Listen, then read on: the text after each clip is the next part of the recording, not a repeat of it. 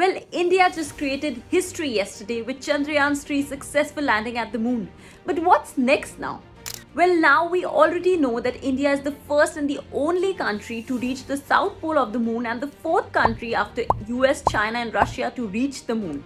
This landing will give India the ability to explore the surfaces of other planets in future. After landing, a rover, which is like a small vehicle that is meant to explore the moon's surface, will come out of the lander and then conduct in situ scientific experiments on the moon's surface. The previous landings were all close to the moon's equator, where it is easier to land because of the temperature.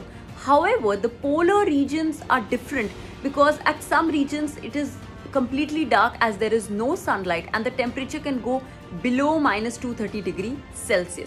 The extreme cold temperature would mean that anything trapped in this region would remain frozen over time without undergoing much change. The rocks and soil in the north and south pole of the moon could provide us clues to the early solar system. And guys, did you know that the cost of this mission was only 615 crores, which was even less than the cost of the movie Adipurush?